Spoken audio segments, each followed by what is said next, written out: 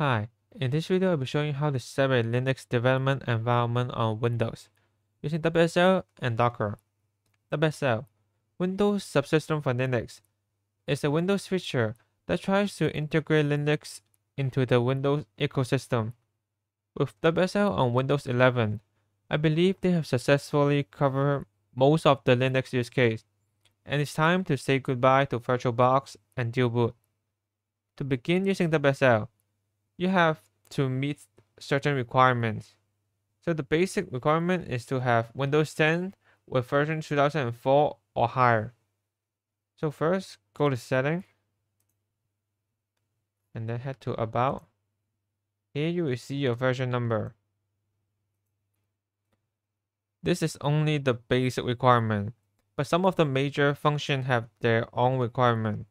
So for example, let's say using GPU on WSL. So this feature requires Windows 10 with versions 21x2 or higher. Then another major function using graphical interface on WSL. This feature requires Windows 11. So to have the most complete experience of WSL, I suggest you to upgrade to Windows 11 if possible. Okay, so let's get started. The whole install process is very easy. Open the PowerShell with admin privilege, and then run the following command: WSL install. That's it. The whole process is very automated. So it will install all the component and enable related Windows feature.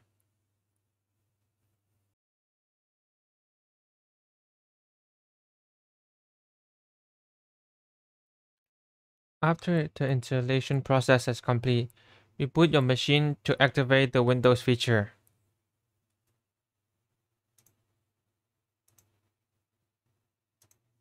During the install process, it will install Ubuntu as the default distro. Therefore, you will see a terminal after you reboot. So here they're asking you to create a Linux user, but I prefer closing this terminal and reopen a new one, because I don't think a separate user is necessary for a development environment. Okay, so first let's do apt-get update and a apt-get upgrade to upgrade the package.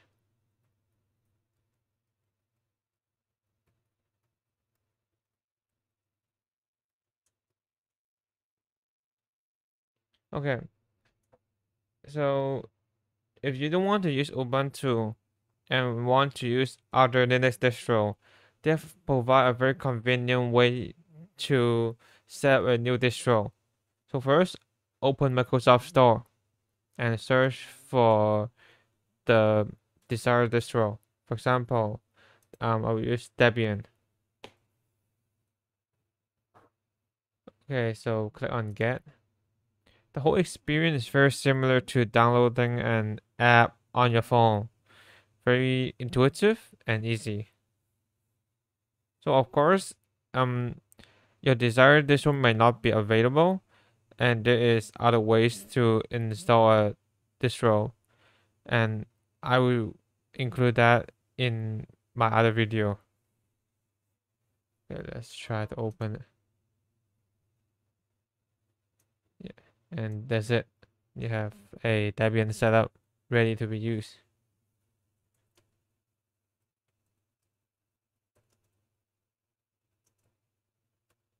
So now the whole WSL setup is complete. Let's take a look at the top 3 features of WSL. So first is how Microsoft has integrated Linux into the Windows file system. So let's open the File Explorer.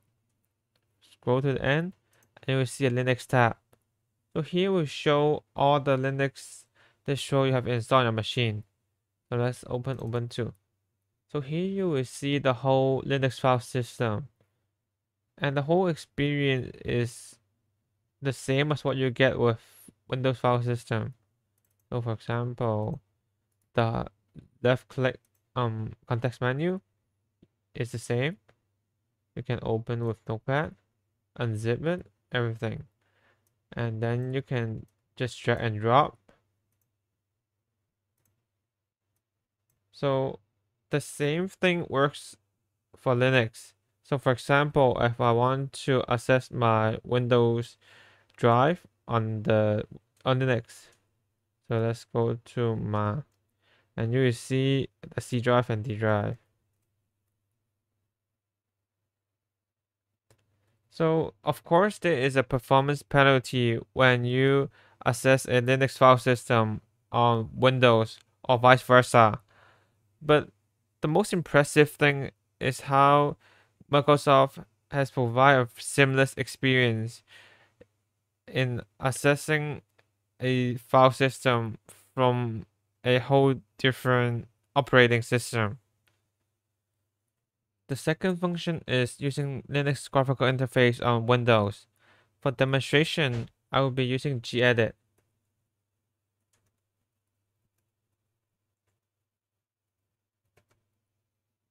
So gedit is a graphical editor on Linux.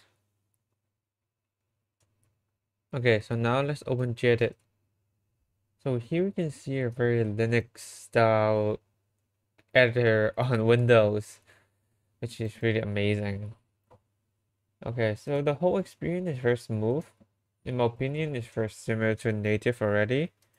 So one thing to mention is with a proper GPU driver setup on Windows, WSL will automatically configure the hardware acceleration. So that's the reason why you can achieve a very close to native experience with the graphical interface.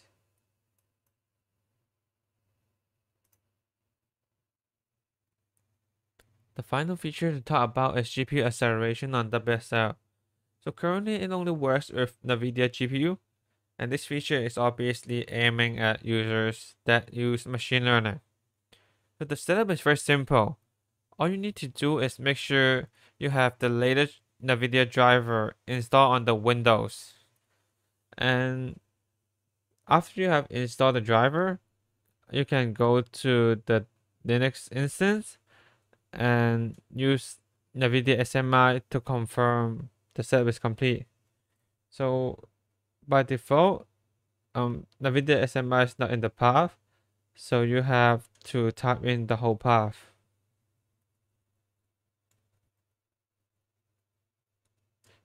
So here you can see, no, without any setup, I can already use my GPU inside the WSL instance.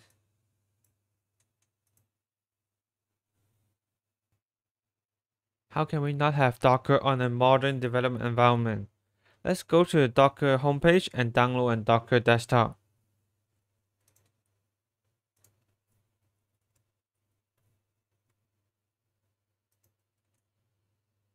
So here, select Windows.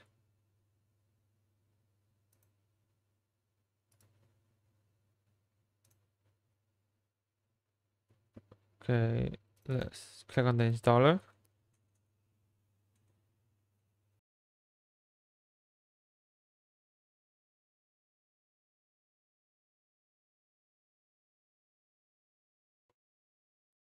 Okay, so here I will skip the tutorial. First, let's take a look at the setting. So the first setting is start Docker Desktop when you log in. So enable this if you want Docker to start when you boot up your machine. The next setting to take care of is WSL integration. So to understand what this setting means, we have to first take a look at the architecture of Docker Desktop. So let's open a PowerShell. So here we can see all the installed WSL instance. So there exists an instance called Docker Desktop and Docker Desktop Data. So here we get Docker Desktop is actually using a client server architect, and this is the Docker server. And let's go to Ubuntu and use Docker version. So here we can see Ubuntu is actually acting as a client and accessing the Docker desktop on a separate WSL instance.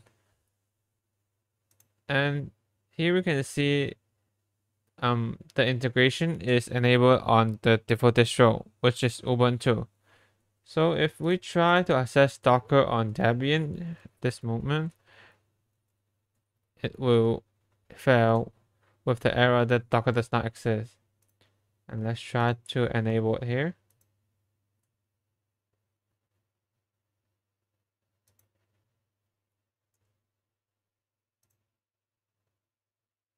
Okay, so now it should be activated. Okay, yes. We have Docker. We have to go to root.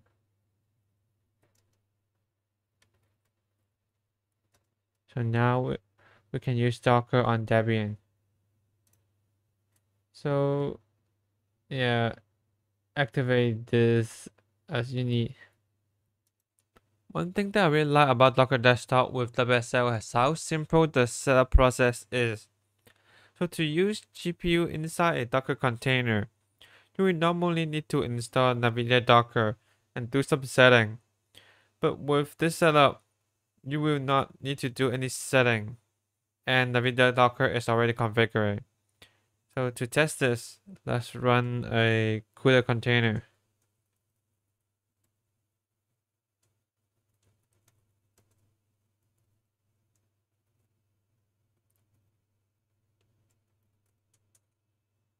Let's use NVIDIA SMI to verify the setup. So yes, very simple. No setup, and you can already use GPU inside container. To have a complete development environment, you need an editor. My recommendation is VsCode Code because it's very lightweight and there's a lot of plugin. Let's take a look at it. To make the most out of this WSL with Docker setup, there's one plugin that we recommend, and it's called Remote Development. It's an official plugin from Microsoft. By installing this, it will install 3 plugins: Remote SSH, Remote WSL, and Remote Container. The name of it is very explanatory already. The core concept of this setup plugin is to provide a similar experience when developing inside a remote environment as you get as developing inside a local environment. So the overall experience of these 3 plugins is very similar. So I will focus on remote container. So let's say if you're developing a web application using Python and you have a container that have all the dependency installed, and every time you start developing, you will start the same container, right? So here you can connect to it using Remote Explorer and attach to it. And there's a few functions that I really want to talk about. So first is the plugin system. So here you will see all the plugin installed in your local environment, which is the Windows side, and the plugin installed inside the container. As you can see, this is a fresh container, but Visual Studio Code will install all the plugin you have previously installed inside container that is start with the same image, which is very convenient as the nature of Docker is disposable and non-permanent storage. And the next function is the debugging function. Because we're developing a web application, we need to expose a port and access the website format. So let's say here I have the Jungle application, and let's start debugging it. So shows the Jungle. One very cool function is that it will do a port forwarding by itself, not through Docker, but through the Visual Studio Code system. So here it will show open in browser. And here you go. You can access your web application from here and start debugging. And the whole setup is very simple and very convenient. And here's the end my video. If you like it, please help to like and subscribe, and see you in the next video.